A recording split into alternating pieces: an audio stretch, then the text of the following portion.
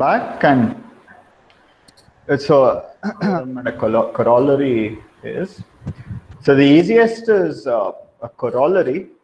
A corollary is something that follows immediately from either a proposition or a theorem. It's like maybe a particular choice kind of thing. So it's a particular case, more or less. I mean, if you want to prove, say that n plus n plus 1 is 2n, suppose you prove n plus n is 2n, and a corollary of that is 1 plus 1 is 2. So corollary is like a particular case, or it follows immediately with very so there's no formal definition of all these things. It's just that you say corollary if the corollary follows very quickly from the theorem or proposition or whatever. Okay, almost as a special case. For a theorem is typically so the difference between a theorem and a proposition is more difficult. Usually what happens is that propositions are basically easier theorems. So if you're in your first standard, what would be a theorem would probably be a proposition in your 10th standard, basically. What is a lemma? Lemma is an intermediate result. Just because something is a lemma doesn't mean it's easy. It's an intermediate result that is used to prove a theorem or a proposition. So that is a lemma. So there is no real, nothing very concrete set in stone. Usually, at least when I write papers, the main result of my paper is a theorem. And anything that is much easier to prove for me, but it is not used anywhere else in the paper, is usually called a proposition. And something that is used often as an intermediate step in proving a proposition or a theorem is called a lemma. And a special case of a theorem is often a corollary. This is how I view it, but different people have different things. I hope that answered the question. Yeah. Thank you. Yeah. I think if there is any questions, then participants will put a question at the end. Please. Yeah. They have a doubt at the place of theorem and proposition mainly. Usually, theorems are basically harder propositions, if you will. Yeah. So that's why it's the Riemann mapping theorem and not the Riemann mapping proposition, because it's presumably a hard result. It's just that. Anyway, so we can say the last time. So we defined angle-preserving maps. Once again, what's an angle-preserving map? Simply a map such that if you take any two curves, they go to two other curves so that the angles between these two are the same, right? So that's the definition of an angle-preserving map. We saw why to care about these things. We proved that angle-preserving maps are nothing but holomorphic, that is analytic maps with non-zero derivative. So if the derivative is non-zero and it's an analytic map, it's angle-preserving, and vice versa. Okay.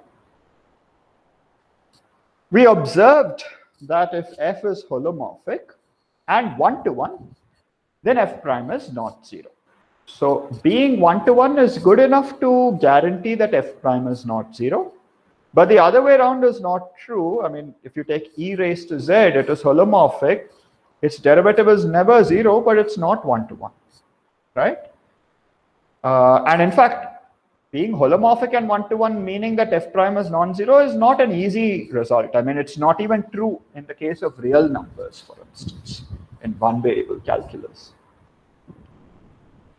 Then we proved this rather important result called the open mapping theorem. What is the open mapping theorem? As the name suggests, if you take a non-constant holomorphic map, it takes open sets to open sets. Open mapping theorem. So it's a very suggestive name, right?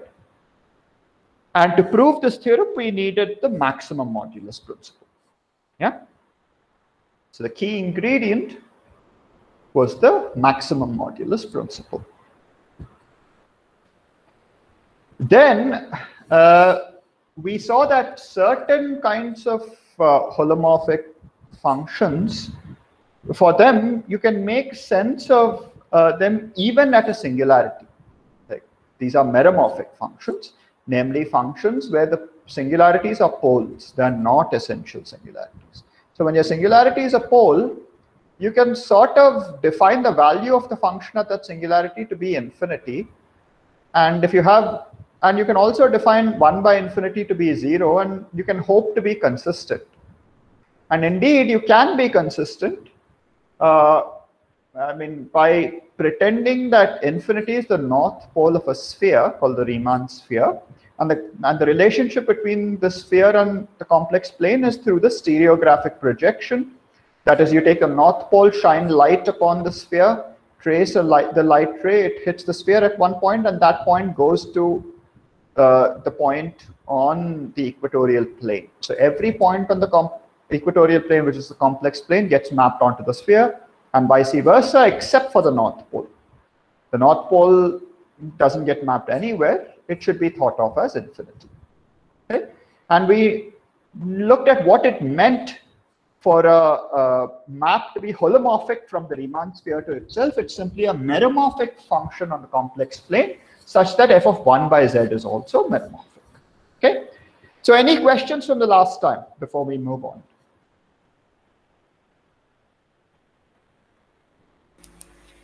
Sir, Yeah? some authors takes the complex plane at the south pole as tangent plane, and some authors take as equatorial plane. Which is more appropriate for stereographic projection? I prefer the equatorial plane, you know. It just depends on your taste. Yeah, I prefer the equatorial plane. This formula is simpler. Okay. Yeah. Okay. All right. Any other questions? Yeah. Sir, is there any relation with group of rigid motion? Because that also preserves angle. But that preserves distances also, and that's the crucial difference. These things don't preserve distances; they only preserve angles. Yes, sir. So there's no real its relation. Jacobian is like orthogonal matrix, no, sir? Jacobian. Yeah, but all I'm saying is very simple. The rigid motions preserve distances as well as angles. Conformal maps preserve only angles. So there's no real. I mean, rigid motions are special cases of conformal maps, but not the other way around. That's it. Okay. Any other questions?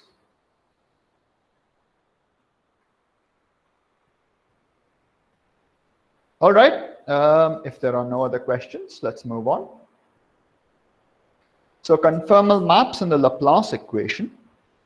So suppose we consider the Laplacian of phi. Suppose phi is a C2 function on an open set V, a real valued C2 function, not complex valued, real valued. And suppose we consider the Laplacian of phi, which is d square phi by dx square, which we commonly write as phi xx, plus d square phi by dy square, which is phi yy, and that's 0. This is called the Laplace equation. Functions satisfying these are called harmonic functions. The name harmonic comes from music, but that's a longer story.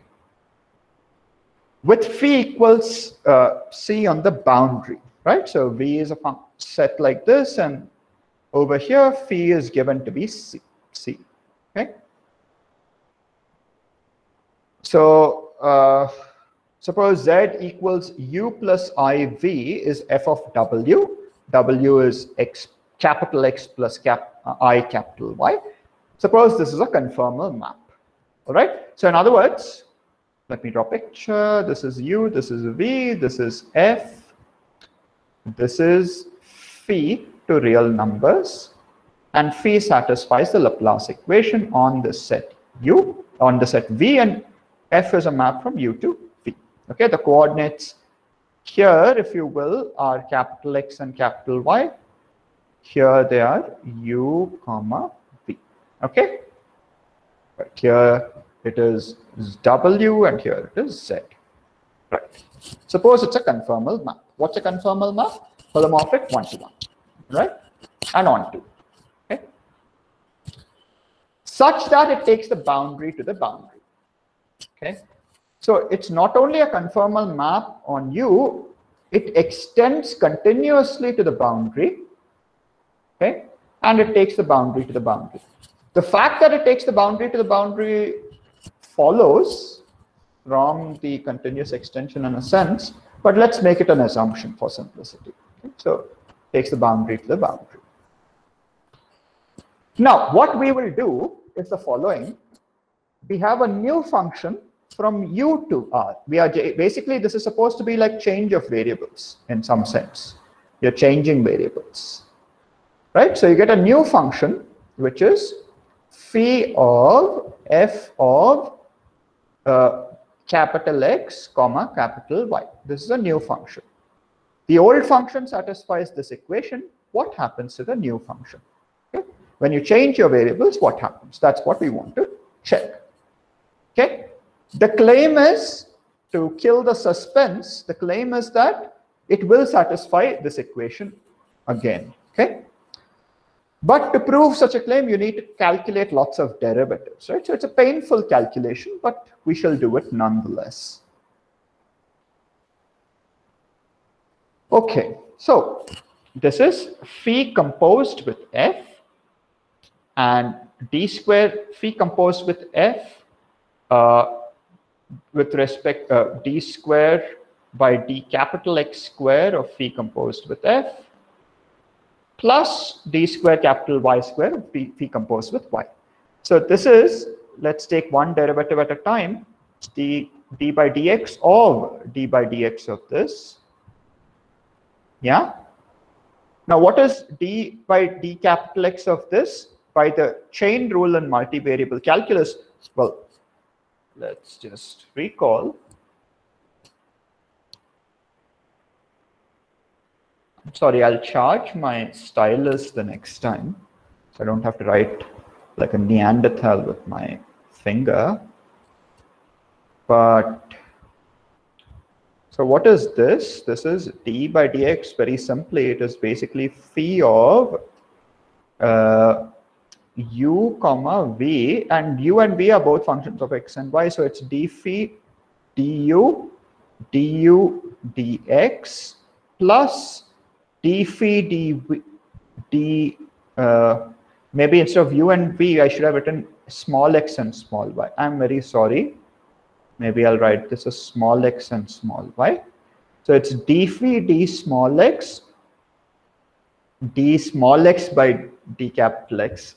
Sorry, I understand my notation is all screwed up, but it's d phi d small u capital X, d phi d v capital X with respect to capital X, likewise for capital Y. Okay? So now what we can do is ux equals vy, uy is minus vx. Why? Because f is a holomorphic map. So what you can do is that you can convert, let's see, you can say that, what did we say? You can write this uy is minus vx and ux is vy, right? So I'll write that here and I'll take a derivative again. Now you'll get something very complicated. First of all, you have to take the derivative of this plus this with respect to x and this with respect to y, this with respect to y. How do you do this? You use this, do this using the product rule, and again to do this you have to use the chain rule again to do each of these. So this is uxx if you differentiate this. If you want to differentiate this, again you have to use the chain rule like this. So you'll get a complicated expression. Okay? By the way, I strongly urge you to do these calculations yourself. Just seeing the expression is not good enough. Only then will you, and even with your students, I would urge you to bring them up to the board and do these calculations so that they become comfortable. Yeah. So when you differentiate, you get this monstrosity of an expression, but happily enough, certain things will cancel out. This can be simplified using the Cauchy-Riemann equations to the following. So if you use the Cauchy-Riemann equations, I'll just give you an example. Ux is Vy. So let us see. Ux is Vy, right? Phi xy is the same as phi yx because phi is C2, so these two will cancel out. Likewise, certain other cancellations occur, and happily enough, you get a very pleasant expression. The Laplacian in the new coordinates equals the Laplacian in the old coordinates times this function. Very pleasant, yeah? So, since we know that the Laplacian in the old coordinates is 0, so is the Laplacian of this function. So why should you care about this fact? Moreover, the value at the boundary is preserved. So meaning that if we can solve the Laplace equation on an easy domain like the unit disk, centered at the origin, yeah, then we can find a conformal map to a more complicated domain. In fact, the other way around. Or maybe like this. So suppose you have a complicated domain. Suppose this is a simpler domain, right? And you want to solve the Laplace equation here. Suppose you find a map from the unit disk to this, or rather, maybe the other way around. Sorry. Maybe you, whoops. Sorry.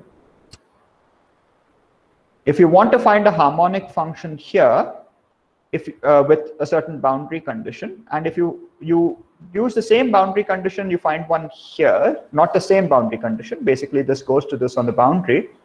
So at this point, whatever the value is at this the same value over here. You can solve this. This is easy, quote unquote. And if you find this map, then you can solve it here. Okay, so the difficulty would then boil down to finding out this map.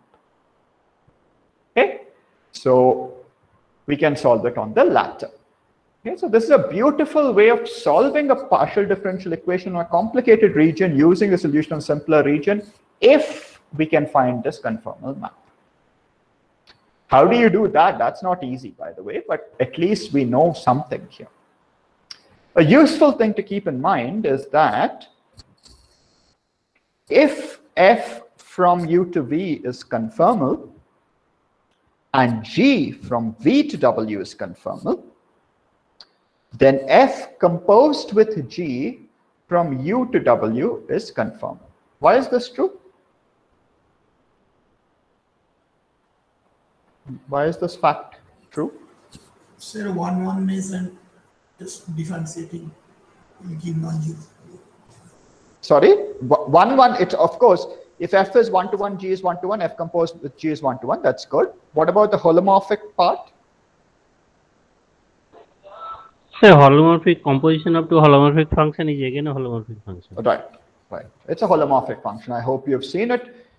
If you haven't, the easiest way to prove it is the composition of C1 functions is C1, and you can use the chain rule to show that the composition satisfies the Cauchy-Riemann equations. Okay, it's easiest in the sense that it does not require much thought, but it requires a lot of calculation.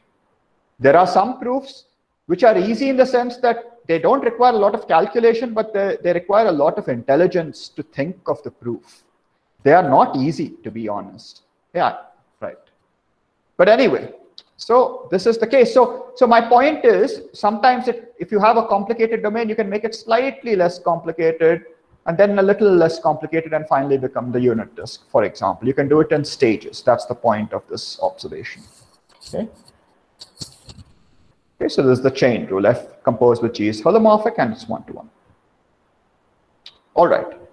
So let's look at examples of conformal maps. Yeah.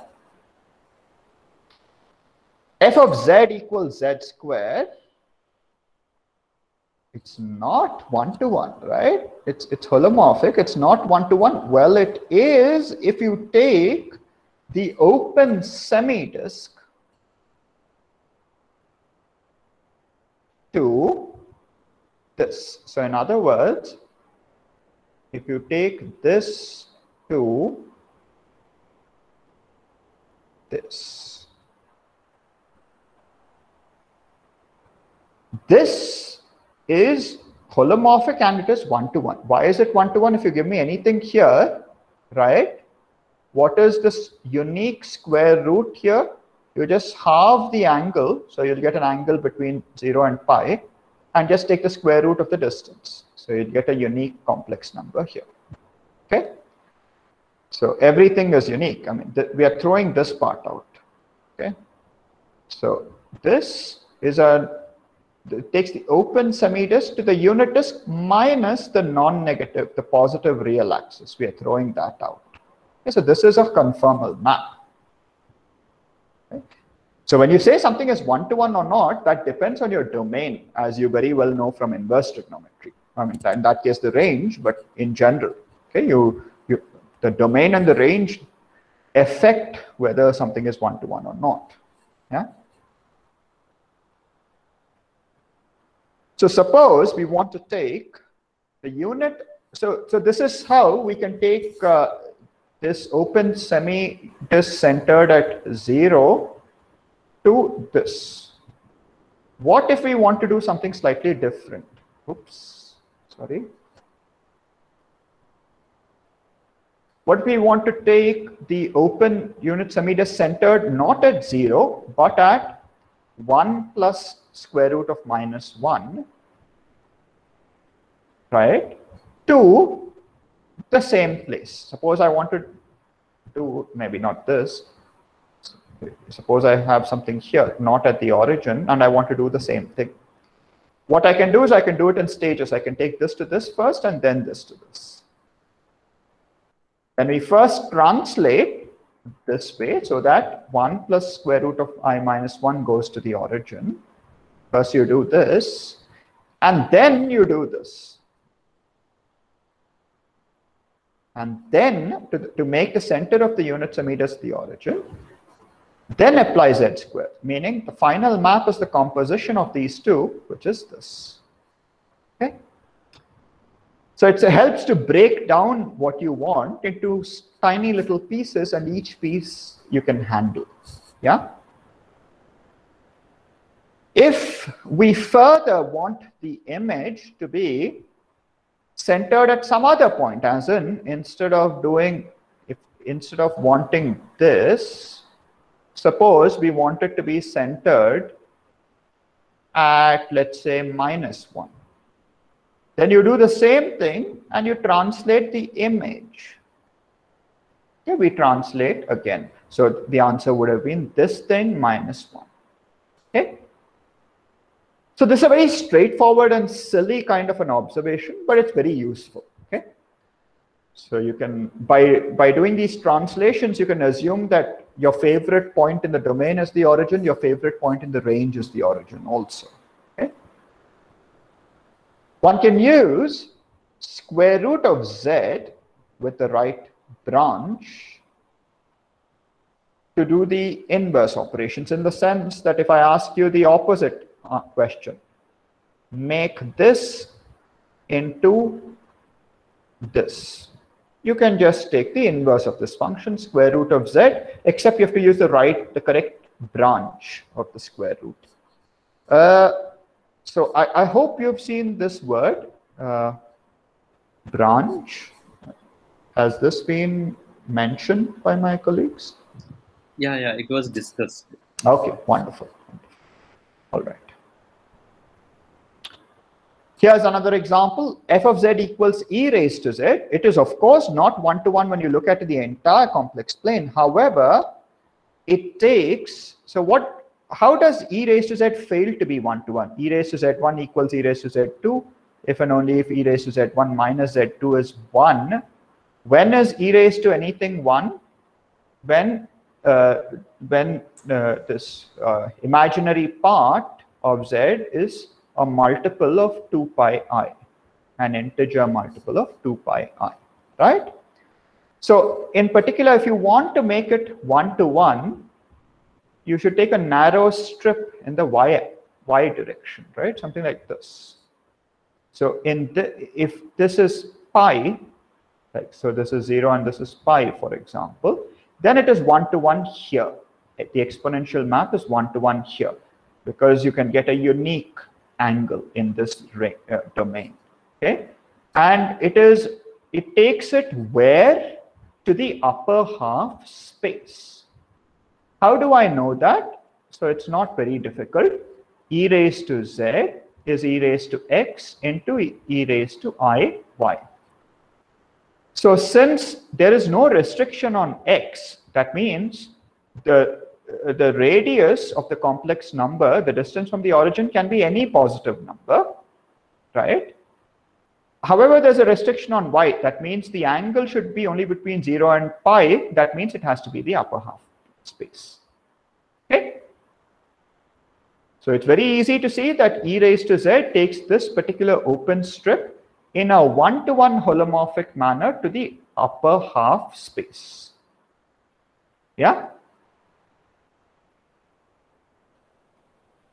What if I want to do the following? What if I want to instead take this, not to the upper half space, but if I want to take it to, let's say, the left half?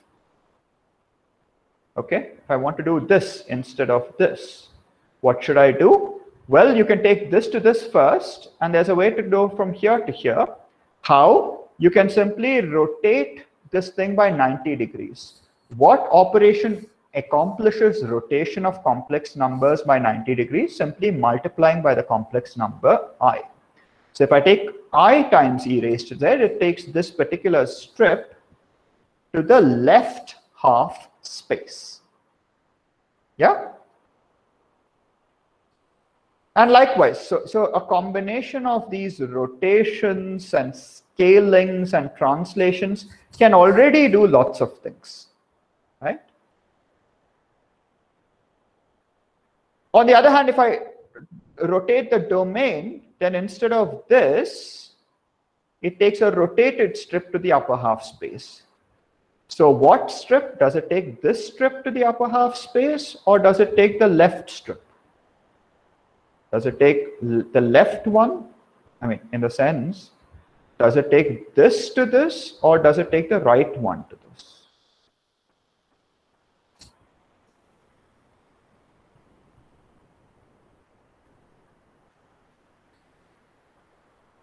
In other words, my question is, does it take 0 less than x less than pi to the upper half space, or does it take minus pi to the upper half space?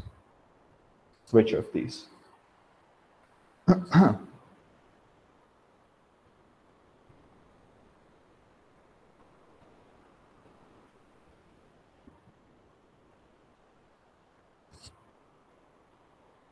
Left half. Actually, not quite. It takes this one.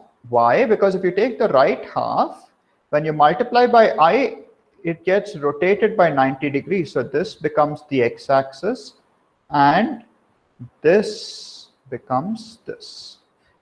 If I were to just write formulae, sorry. You're right. It's the other way around. Let's actually just write formulae. If I take, instead of this, if I take e raised to I times x plus iy, this is e raised to ix minus y. Okay, so let us see. So what do we want? We want, so if x is between 0 and pi, then this is in the upper half space, because this is e raised to I theta, right? When theta lies between 0 and pi, you're in good shape. So yeah, so in other words, it takes this right half to the upper half space. Okay, so not the left half, it takes the right half. Indeed, you can very well imagine if I take this strip and if I multiply by I am going to rotate this by 90 degrees, so it becomes like this. Okay, it will rotate it by anti-clockwise. Okay. Right, so in other words, now we have one more thing at our disposal. We can rotate the image, we can rotate the range, we can translate the image, we can translate the domain, and we can translate the range. Okay. Let's do one more example, and this one is also an important example. F of z equals 1 by z takes the open unit disk minus the origin. This is sometimes called the punctured open unit disk because you put a hole in the unit disk, a puncture, to the exterior of it. What does that mean? That means if I have anything here, if I apply 1 by z, it goes here, outside the unit disk. Right? Because why? Because if I take 1 by z and take the magnitude, it's 1 by mod z. So if mod z is less than 1, this is larger than 1. Okay? And this is 1 to 1. Likewise, it takes the exterior to the interior minus the origin. So if it takes anything here to this. So sometimes this is called inversion. Okay? All right. So as a homework exercise, you will see that f of z equals half of z plus 1 by z takes the punctured open unit disk, this thing, to everything except, very, very interestingly, except the interval between -1 and 1 on the x-axis. Except for this thing, everything else conformally. Very curious, very interesting map. Takes the punctured unit disk to C minus -1, 1 conformally. Okay. So this might raise a question: how the hell do you know the image? Right? It sounds like, I mean, these are very easy. This example, this one, etc. You can very quickly see what the image should be. This one it looks very formidable, and indeed it's not trivial. In your homework, I gave it as a guided exercise, which is there's a small elegant trick. But in general, how does one find out the image? So note that. So maybe I'll tell you. Maybe I should have written the trick earlier. But the idea is, if I give you an arbitrary conformal map, what you can try to do is to see where it takes the so from the unit disk to somewhere, you can look at where it takes the radial lines and where it takes these circles. Okay, it'll take them also to things like this only. Like what I mean is, suppose I take the unit disk, and if I want to find out the image of a conformal map, I just need to look at these radial lines. They'll look like this, whatever. These radial lines and these circles, they'll probably look like this, right? So you can get to know what the shape of the image looks like if you know these things, the shapes of these things. In a sense, you can get to know what the image looks like, and vice versa. Okay. All right. Or sometimes if you want to look at all of C, you can just look at, I mean, not maybe these or maybe these. Depends, right? It's an art more than a science, but something like this. Okay. So if we know this, notice that we can do something very interesting. If you take cosine z, what is cosine z? It is half of e raised to iz plus e raised to minus iz, right? By Euler's formula, by writing the Taylor expansion, for example, right? Now, this function, suppose you want to know what the range of the cosine z function looks like. Okay, this is a composition of a rotation with the previous function. In other words, I can take z to iz and then apply this, right? So if I take the punctured unit disk, that goes to the punctured unit disk. And I know where this goes. This goes to C except for -1, 1. Except for this, everything else, right? So this takes this to this. So cosine z takes this piece to this, right? So as I said, sketching what happens to the coordinate grid under these maps is instructive. That is either these radial lines and these circles or the usual Cartesian coordinates. The polar coordinates or Cartesian coordinates, look at the coordinate grid, whichever is appropriate, and see what happens under these conformal maps. Then you can get a rough idea of what the image looks like. Okay? And this stuff is fun. I mean, you can give problems of this sort to your students and see. Okay? All right. So we will focus our attention in this lecture, possibly a part of the next lecture too, I don't remember, but these lectures, we will focus our attention to some very specific kinds of examples of conformal maps. Okay, these conformal maps are called Möbius maps. These Möbius maps, this Möbius is the same Möbius of the Möbius strip. That is, if you take a piece of paper, a rectangular piece of paper, and what you do is you twist this end and identify with this, right? So what you do is, it's commonly written like this: you take this point and identify with this, you take this point, identify with this, you twist it and then glue it to this edge. You'll get a fairly strange looking piece of paper that has no inside or outside. It's a very interesting object. It's the same mathematician who came up with these Möbius maps. So recall translations, that is z goes to z plus a, rotations plus scaling, that is z goes to 2z scales. Okay, it's like changing the units, right? And z goes to something like iz rotates. I mean, in fact, z goes, say, I pi by 4z will rotate by pi by 4. And if you take the composition of these two, 2I pi by 4z, z goes to 2 e raised to I pi by 4z will rotate z by 45 degrees and then scale it by 2 units, right? Inversions means that you basically invert, take this to this and this to this, okay? So these, recall these conformal maps. These are conformal maps of the Riemann sphere. What the hell does a conformal map of the Riemann sphere even mean? What do you think it means?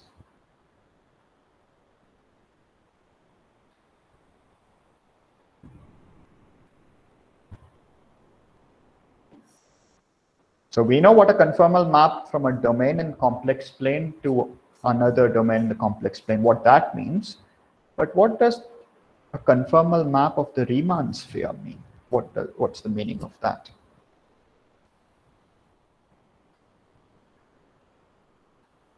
Sir, extended complex plane. Okay, that is the Riemann sphere, sure. But what is the definition of a conformal map of the Riemann sphere? That's my question.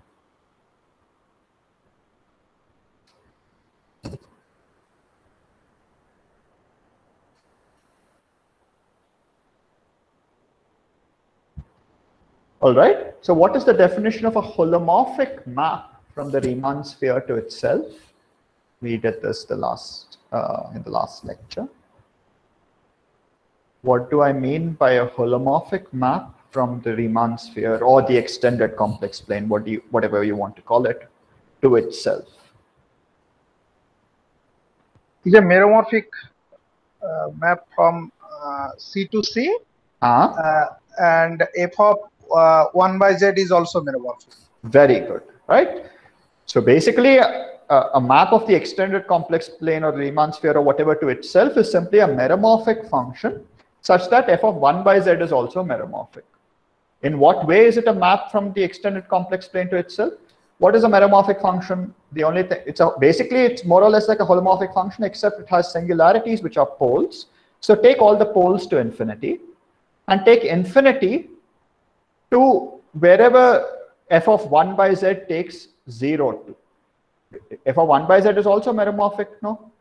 So it takes 0 somewhere, meaning suppose g of z is f of 1 by z. Either 0 is a pole, in which case take it to infinity. Otherwise 0 goes somewhere, so take it. So take infinity there. Okay? That is a holomorphic map from the Riemann sphere to itself. A conformal map is simply a one-to-one holomorphic map from the Riemann sphere to itself. The inverse of this is also going to be a one-to-one holomorphic map from the Riemann sphere to itself. That is what a conformal map of the Riemann sphere is. In other words, in plain English, you can just extend these to infinity also, and to places where this becomes infinity. Okay? Basically, we are including infinity. In other words, infinity under a translation goes to infinity. Under a rotation, it goes to infinity. By the way, A is non-zero here. And under an inversion, infinity goes to 0, and 0 is a pole, it goes to infinity. Okay? So that's what happens to the Riemann sphere. By the way, it's a very fascinating exercise to do the following. Look at the stereographic projection, right? When you do a translation, what really happens to the sphere? That is, if you take z to z plus a, and you map this to the sphere using the stereographic projection, and you map this to the sphere, what is really happening to the sphere? What do you think happens to the sphere? If you take a translation of the complex plane and look at what happens to the sphere under the stereographic projection, what do you think happens?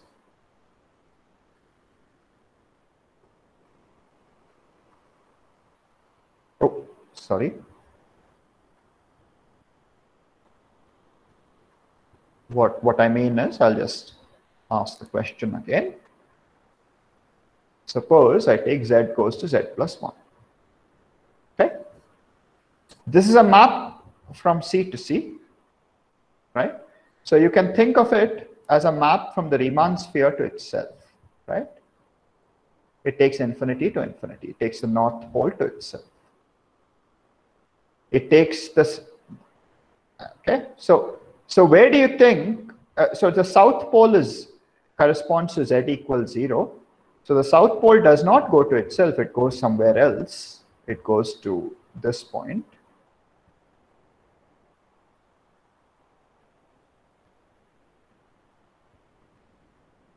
Anyway, think about what this is doing to the Riemann sphere. Something that is a little easier is what happens to these things. Rotations plus. Sir, origin is shifted from one to another. 0 to another point. That is true. But it's instructive to look at what is exactly happening on the sphere itself. But anyway, maybe if I look at something like this is a little easier. Suppose I take z goes to iz, that's a little easier. Then what happens is the sphere gets rotated.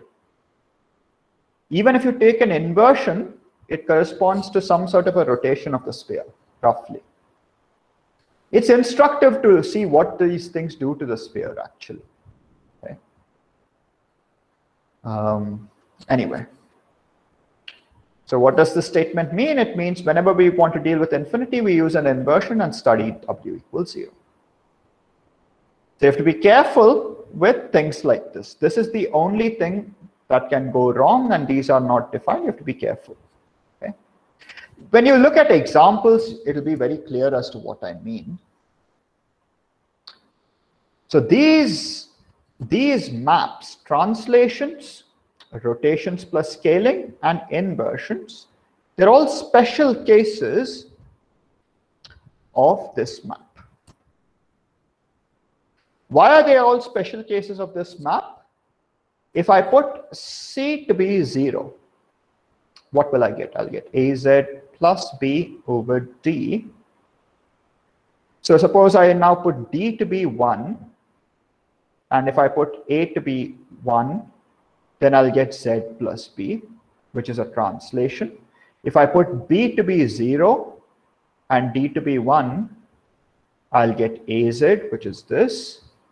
If instead I take A to be 0, B to be 1, D to be 0, and C to be 1, I'll get an inversion. So they're all special cases of this map. Okay. However, there is a big problem with this map. The problem is, what if you ever encounter 0 by 0? That's a very dangerous situation, right? You don't ever want to encounter that situation, right? So when can that happen? If AZ plus B is 0 and CZ plus D is 0, then what happens? Then AZ equals minus B, CZ equals minus D. So ADZ equals minus BCZ, right? ADZ is basically minus. So if I multiply by BCZ, it will become B. Sorry, this, right? So since this is the case, when is this going to be true? This is going to be true either when Z is 0, in which case B is 0 and D is 0, or if Z is non-zero, AD is BC. But even in this case, AD is BC, right? So in that case, if AD is BC, f of Z is a constant for all Z, and we never count constants as conformal maps. Why? Because they are not one-to-one. So we want to ignore this possibility. So we do not want constant maps, and hence always impose AD minus BC to be non-zero. Okay. Now, this is a map from C to C. Does this give you a map of the Riemann sphere to itself? Well, for that, we have to know whether this is a meromorphic map. Of course, it's a meromorphic map, because the only thing that can go wrong is when the denominator is 0, and that's a pole.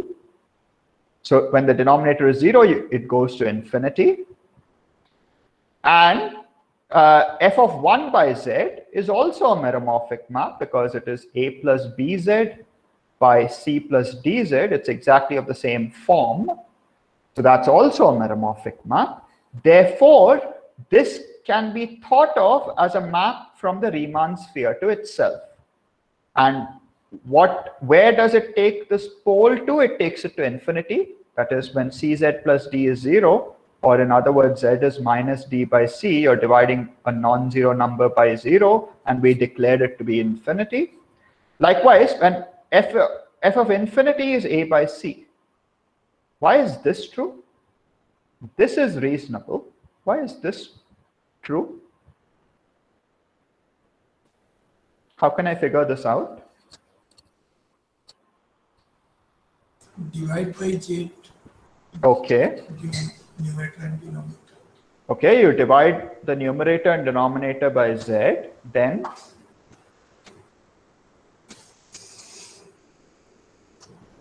you take this to be infinity, and we declared this by infinity to be 0, right? That's one way.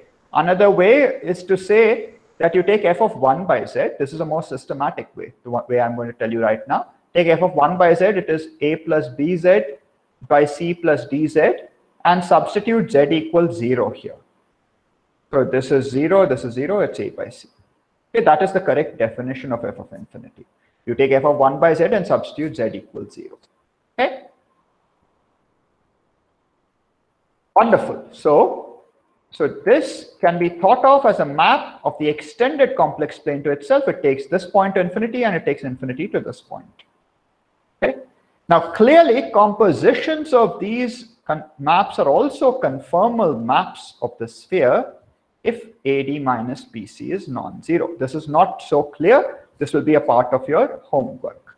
That is, if I take two such maps, and if I compose them, that is, if I apply them one after the other, they will continue to be of the same type. Okay? Okay, maybe this is not a part of your homework. I'm actually doing it here. So, so first of all, compositions of these maps.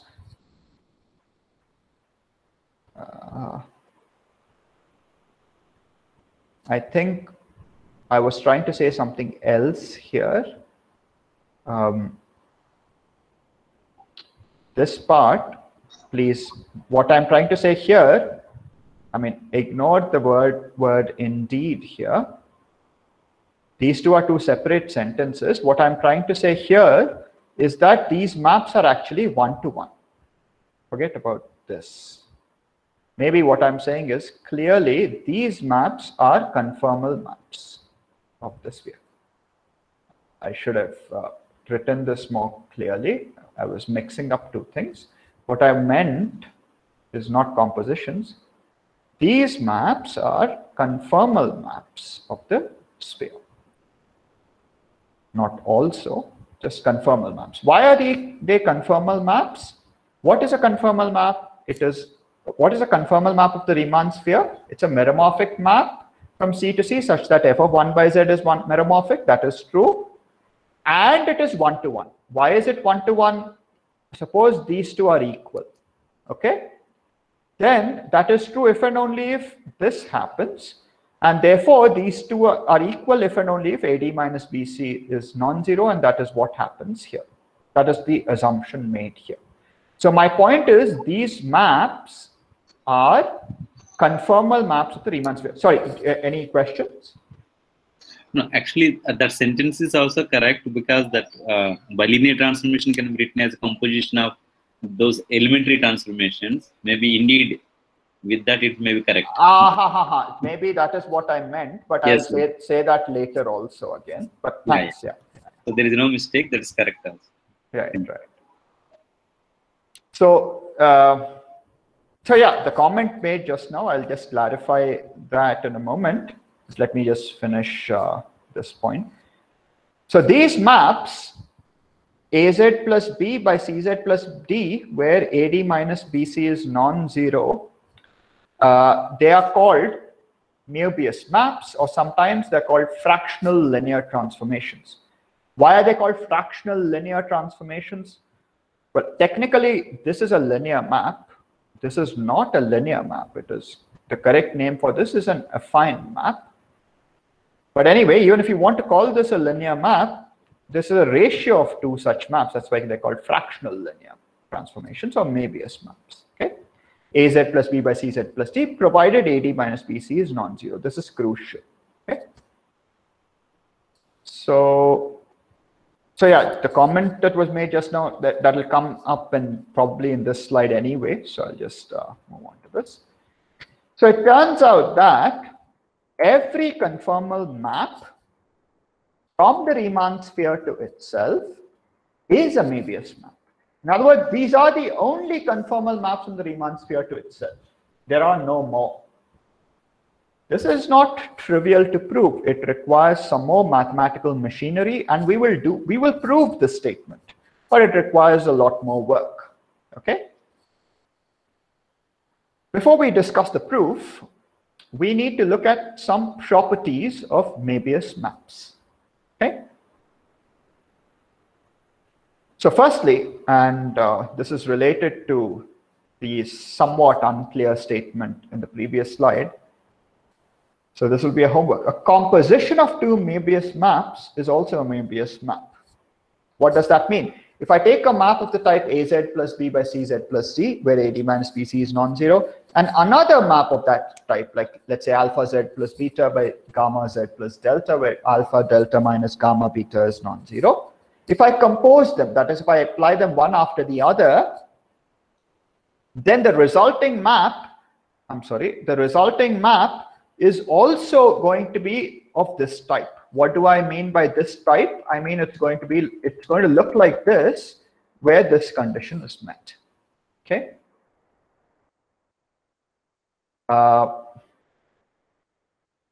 It's very easy to see that it will be of this type, as in it will certainly be of this type. The fact that this condition is met follows from this point, that the composition of two one-to-one maps is one-to-one, and this sort of a map is one-to-one always because of this condition. Okay. Right. Sorry about this. Right. So this is a part of the homework. Every Möbius map is invertible. It's a one-to-one map from the Riemann sphere to itself. It's not shocking it's invertible. The composition is associative. Of course, composition of functions is associative, so sure. The identity map is a Möbius map. Of course, Z goes to Z is a Möbius map. So the Möbius maps form a group. I hope everyone here knows what a group is, right? So the collection of all Möbius maps forms a group. Now, of course, the real question is, why the hell should you care? I mean, okay, it forms a group, so what can you do with it? I mean, it's just convenient language as far as elementary complex analysis is concerned. It has no deeper meaning. In more advanced mathematics, it does help with other things and so on. But as of elementary mathematics, it's just convenient language. It's an infinite group. Maybe if your students ever ask you to give them a nice example of an infinite group, I'm sure you can give lots of examples like Z with addition, but this is also a very nice example. It's called a Möbius group, and it's denoted like this because of this theorem. Every conformal map of the Riemann sphere to itself, that is, every automorphism of the Riemann sphere, is a Möbius transformation, and therefore this is sometimes denoted like this. Okay. All right. Moreover, Möbius maps, this is the comment that was just made, are compositions of translations, rotations plus scalings, and inversions. Meaning that every map of this sort can be obtained using these three kinds of maps applied one after the other in the correct order. Okay?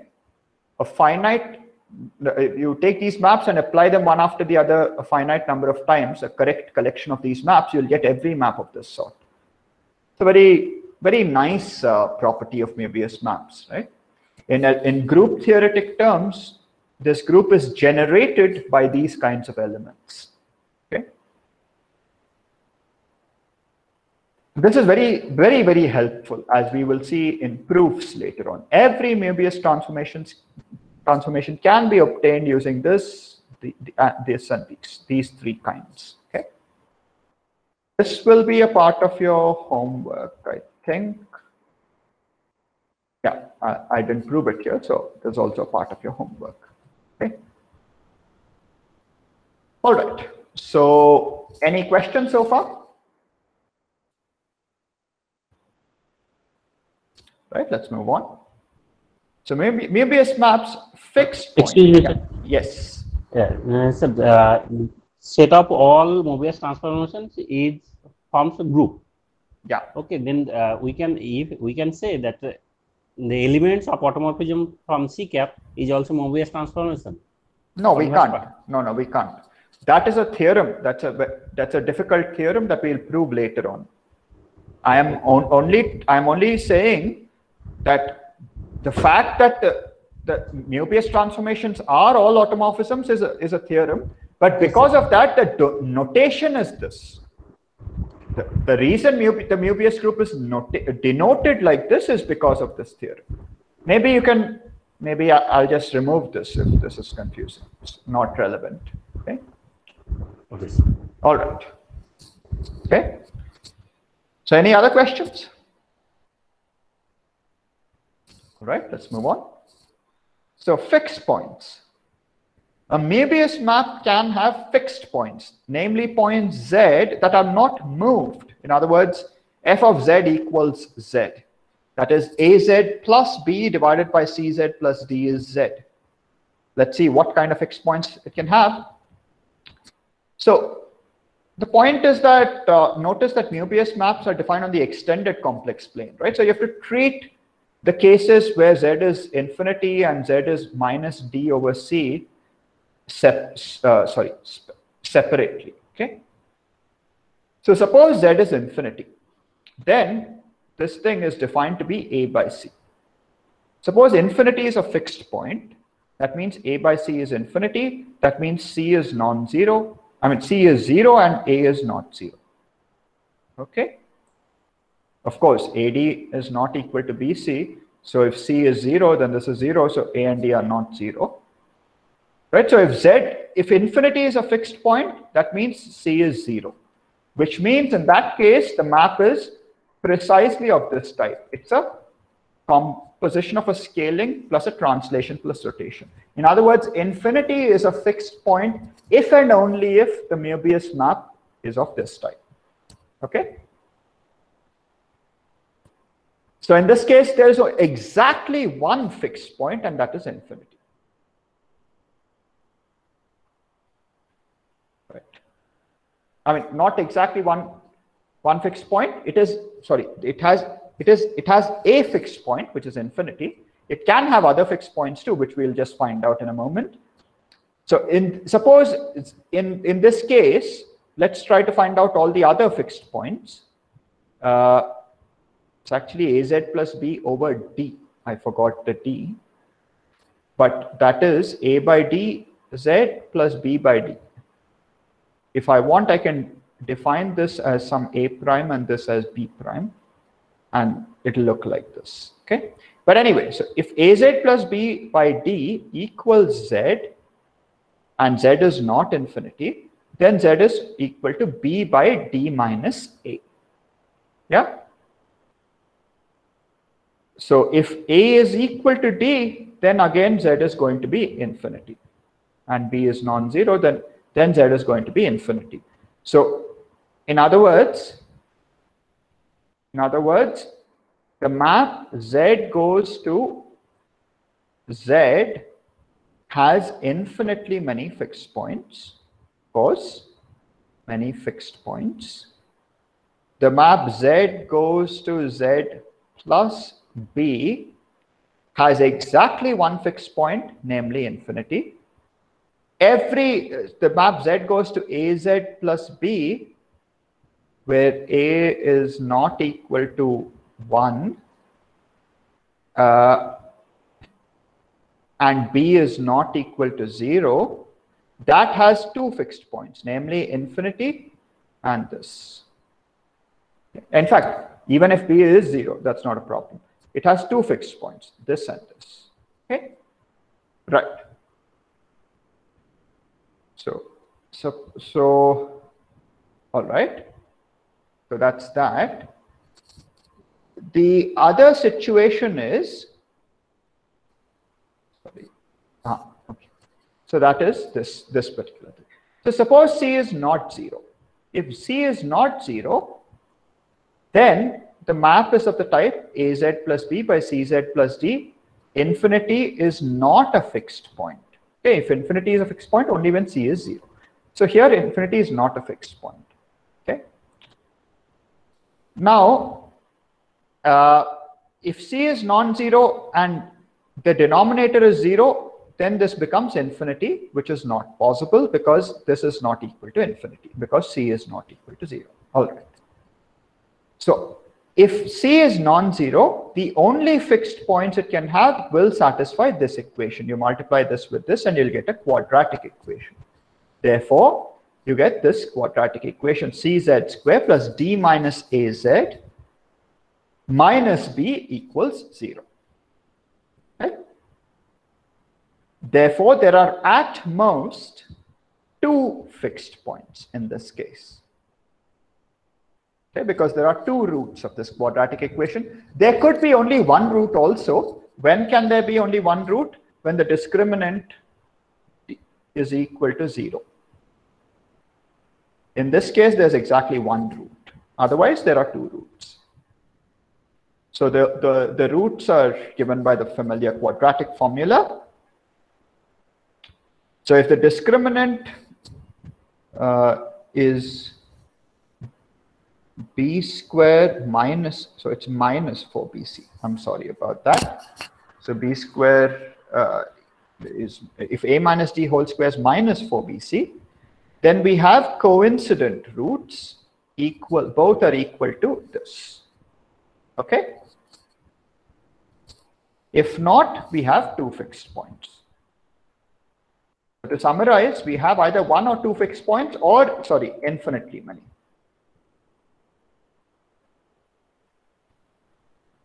This is for z goes to z.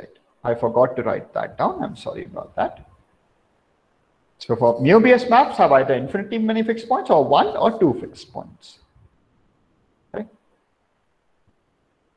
So one fixed point occurs either for pure translate, the exactly one fixed point case occurs either in this case when it's a translation that is at infinity, or in this case. Okay, there I forgot a minus here. In every other case, you have either two fixed points. I mean, z goes to z, you have infinitely many fixed points. But in every other case, you have two fixed points. Okay? While these two one fixed point cases appear different, they are actually secretly almost the same. Okay? So I'm saying that one fixed point occurs, exactly one fixed point occurs either when this happens or when this happens, right? And these two appear to be two different cases, but actually they're one and the same thing in disguise. Okay, one of them is wearing a mask, which you're not able to see. Indeed, suppose you take this case. You have exactly one fixed point when the discriminant is non-zero. Then what you can do is the following interesting thing. You can send it to infinity using this particular Möbius map. Okay? You can send any point you want to infinity using Möbius maps. How? Just take 1 by z minus gamma. When z equals gamma, you get 1 by 0. This is infinity. Right? So in other words, in this case, gamma goes to infinity. This is a very nice little operation. Okay, what this does is that it takes infinity to infinity. Why? Infinity is taken by G inverse to gamma. F takes this F takes gamma to gamma. It's a fixed point. G takes gamma to infinity. So this is a Möbius map. Why is it a Möbius map? Because Möbius maps, I told you that in your homework you show that it's a group. So this sort of a thing is a Möbius map. It takes infinity to infinity, and crucially, f of z equals z if and only if g of f of g inverse z equals z. That is, if and only if g of f of w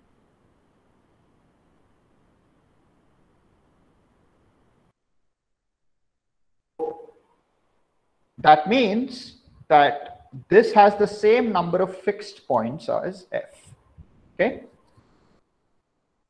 In other words, this case and this case are secretly one and the same. You can make this case into this case using this nice little transformation. If you're familiar with group theory, such an operation is called conjugation. In group theory, a conjugate of a group element is like this. If you conjugate f by this g, then these two are the same. They're conjugates of each other. Okay? So thus h of infinity is infinity, and h has exactly one fixed point, which means h is a pure translation. Okay, so pure translations are conjugates of the case where the discriminant is 0. Okay. Any questions so far about fixed points before we move on to another property?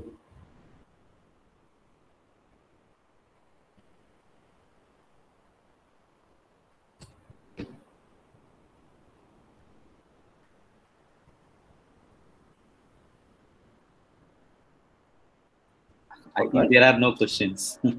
Okay. So, so the next order of business is the number of parameters. So the question is, how many free parameters determine a Möbius map uniquely? Okay. So a Möbius map, there are lots of Möbius maps, right? I mean, if you choose values of A, B, C, and D so that AD minus BC is non-zero, you get a Möbius map. Then, and for every such choice, you get a Möbius map. So how many free parameters determine a Möbius map uniquely? How many do you think? 3. Why 3? There are 4 numbers, no? A, B, C, D. But by choosing 3, we can get the another one fixed, right? Not quite. No.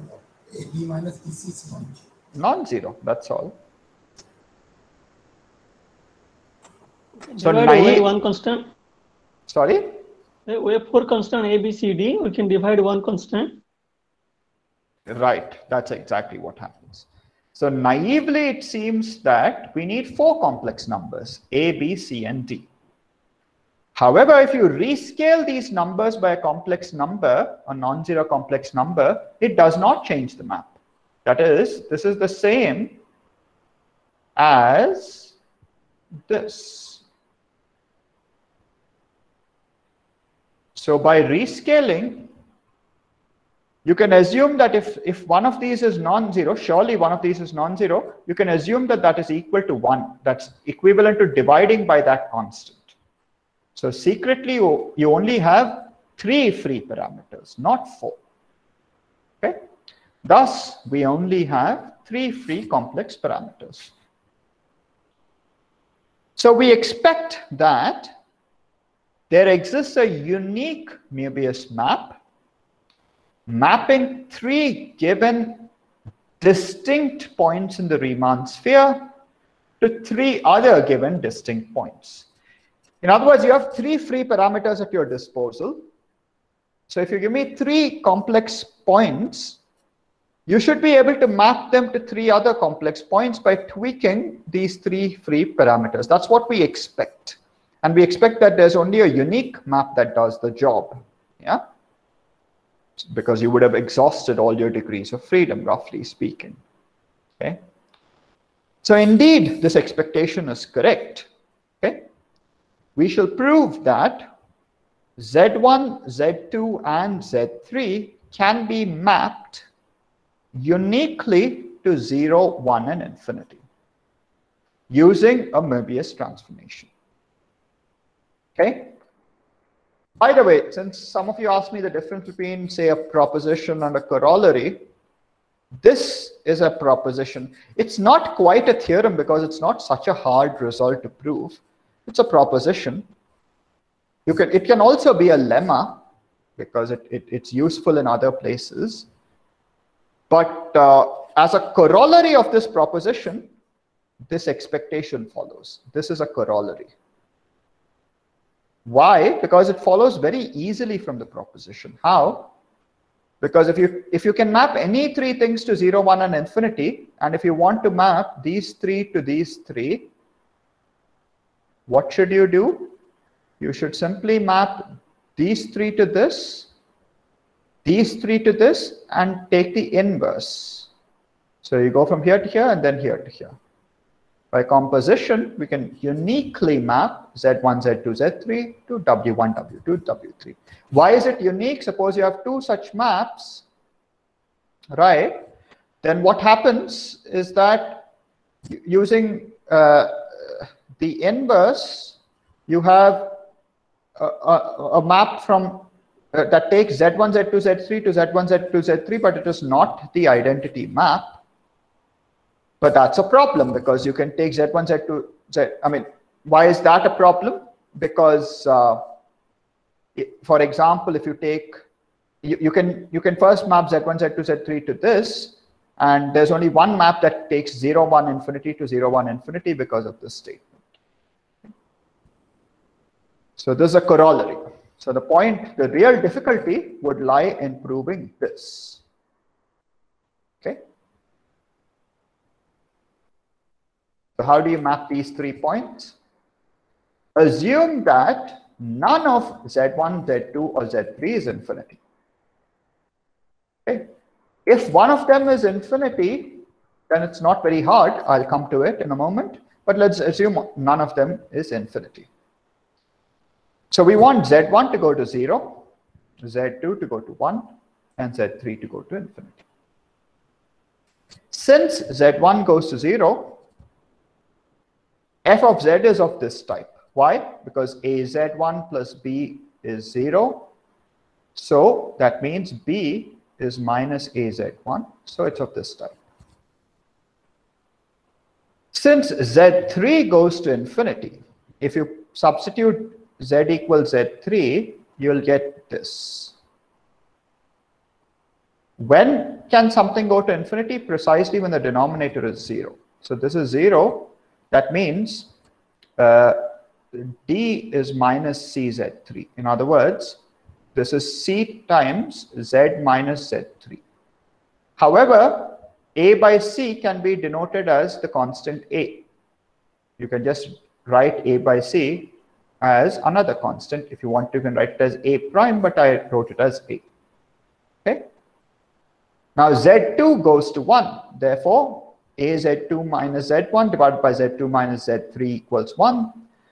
So you can solve for a as z2 minus z3 over z2 minus z1. Very trivial, right? Therefore, f of z is actually z minus z1 times z2 minus z3 divided by z2 minus z1, z minus z3. So this very easy thing, it's a proposition. That's why it's not a theorem. It's so trivial. Maybe we can call it a lemma also. It might be useful elsewhere, but not exactly. Right.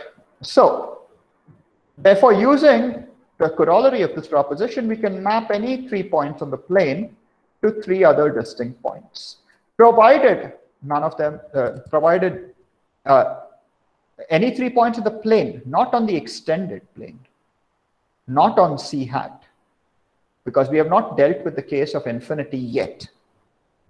So suppose one of them is infinity, suppose Z1 is infinity, then infinity should go to 0, right? What is f of infinity? By definition, it is a by c. It is 0, that means a is 0. So f of z is of this type. It's b divided by cz plus d. Since c is non-zero, we can divide by c, and we can call this as b and this as d. Okay? Now, suppose since z1 goes to 0 and z3 goes to infinity, that means when z3 is infinity, so that means d is minus z3. And f of z2 is 1, so you can simply say that b is z2 minus z3. So we can map infinity, z2 and z3 to 0, 1, and infinity. What about if z2 is infinity? Basically, z1 goes to 0, z2 goes to 1, z3 goes to infinity, right?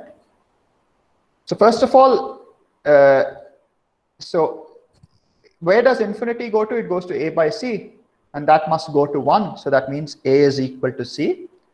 So that means f of z is az plus b over az plus d. So since z1, f of z1 is 0, we get this.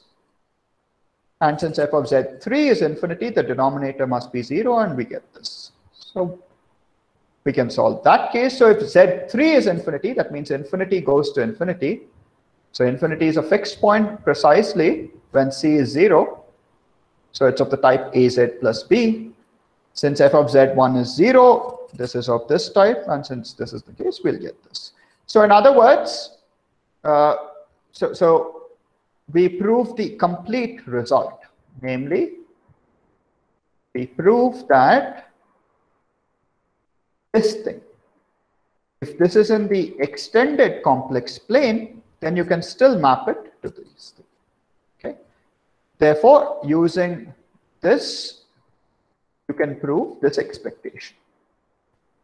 Okay. Yes, sir. Yeah. Sir, why we are taking 0, 1 and infinity point only? Can we take any other point, 1, 2, 3 or some other points, and then can we do these calculations? You can, except what makes 0 and first of all, 0 and infinity are very pleasant, because if something is 0, you already know the numerator is 0. If something becomes infinity, you know the denominator becomes 0, right? So it's very quick. It's very easy to solve for A, B, and C and D for 0 and infinity. And 1 is much easier to handle than 2, right? That's why. There's no particular reason other than that. Okay. You can try doing the same things with 1, 2, and 3, but be my guest, but it's much more painful.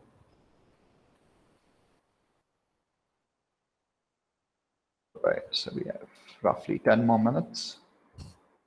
So let's see. Right, so any questions about this particular property? Right. So next we move on to geometric properties of Möbius maps. So the real question is, maybe someone asked me this question that in the last lecture, I think, that what about rigid motions? Rigid motions are basically these things that preserve distances in R3 or R2, for example. And what are rigid motions? Rigid motions are basically translations and rotations. Any combination of these, it gives you a rigid motion, right? So if you ask me the following question, if you take a distance, if you take Euclidean geometry, that is, you take the usual distance on the plane and ask me what quantities, maybe not like that. What I mean is the following. Suppose I ask you the following geometric question. Consider translations and rotations.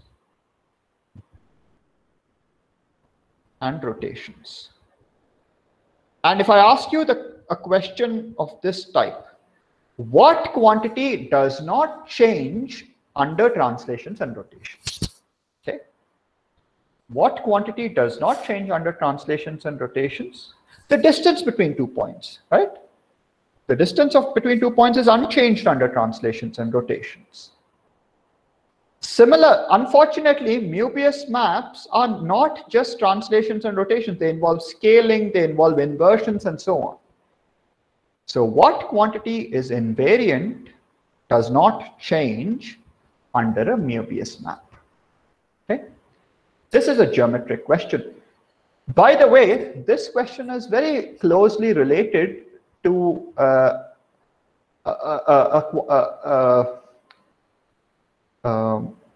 concept in art called perspective. That is, if you want to paint a picture of, let's say, railway tracks, right? Then you'll paint them like this. Okay, these are railway tracks. If you look at maybe if you want, if you look at a railway track from here, notice that these two lines, if you look at them in 2 dimensions, they look like they're about to meet, but in reality they don't meet, right? The 2 railway tracks are parallel. But if you want to draw a picture, then you have to draw it like this. This is called perspective. It's like taking a flat piece of canvas and looking at these railway tracks and projecting that onto this flat piece of canvas. And this study of perspective, that is, if from my perspective the railway tracks look like these, if you stand here and you look at these railway tracks and try to paint them, what will you paint? This is an interesting question, right? So the correct answer to this question, these questions are part of what is known as projective geometry. And this projective geometry is very closely related to Möbius maps. Okay. So what quantity is invariant under a Möbius map? What does this question mean? Under translations and rotations, the distance between any 2 points on the plane is unchanged. What about for Möbius maps? Okay. Or in other words, what quantity is invariant under perspective? It turns out these two are the same question. Okay. Firstly, let us consider only very simple maps. f of z equals az plus b. What quantity is invariant under this? Such maps are compositions of translations, rotations, and scaling, right? If there were only translations and rotations, I could have answered this question very easily. The last transformation does not preserve distances, right? In fact, translations, all right. So, however, it does preserve ratios of distances, right? Scaling doesn't preserve distances between 2 points, but it does preserve the ratios, right? If you take these two, they scale, the ratios are preserved. So let us try checking if this particular complex number is invariant under this map, okay? So it is, that's homework, okay? So this particular complex number is in fact invariant under this map, right? I mean, the ratio you would expect it to be invariant, but in fact it's more than that, okay? The complex number is itself invariant, right? So Möbius maps take 4 distinct points to 4 other distinct points. So that take these 4 distinct points to these 4 distinct points, preserve this. What do I mean? We have only restricted our attention to these things, right? What are these kinds of Möbius maps? These are precisely the Möbius maps that fix infinity, right? They fix infinity, and they take Z1, Z2, Z3 to 3 other distinct points, W1, W2, and W3, right? So Möbius maps of this type preserve this number. What about any general collection of Möbius maps? What if a Möbius map takes these 4 points to these 4 points? What does it preserve? Okay. Now this is not an easy question to answer. We can try trial and error. What can we try? We can try, this certainly won't work, right? So surely you have to bring Z4 into the picture somehow. So what we can try is that we can basically see infinity. So we should have something such that if you substitute Z4 as infinity, you should get this, right? So we can try multiplying this by something of the type Z4 minus something divided by Z4 minus something else. So we can try Z4 minus Z1 by Z4 minus Z2, or we can try something else. It won't work, unfortunately.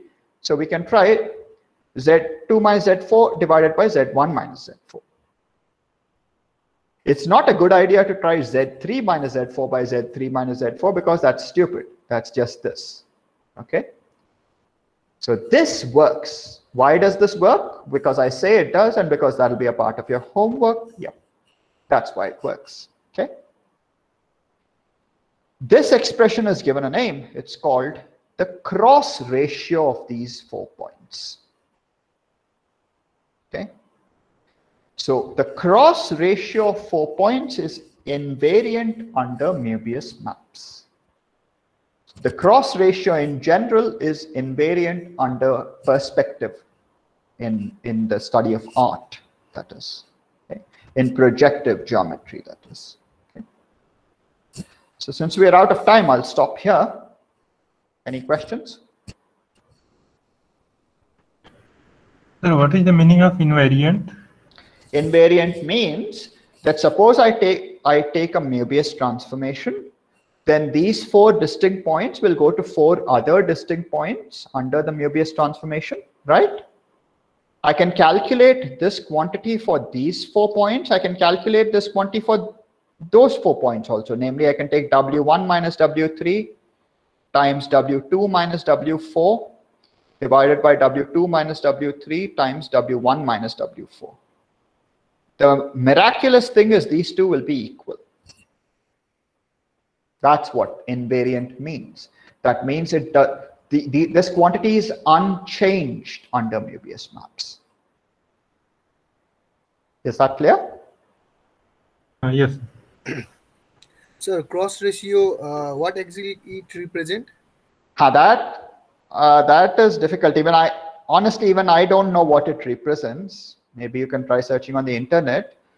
And that is why I motivated it like this, the way I did. So if infinity is preserved, if you look at these special Möbius maps, then of course, this is the obvious thing to try, right?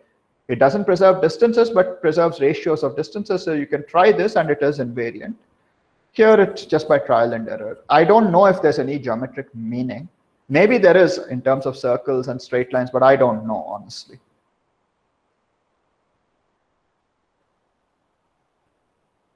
Any other questions? I think Sudipta Mazumdar might have some question with regard to some stereographic projection. Let me. Yeah, he is there. Dr. Sudipta Mazumdar, do you have any question? I think he left, it seems. Okay. Okay, if there are no questions, let us thank Professor Vamsi for a very interesting talk. And we have given a very nice view of this conformal mappings. You're welcome.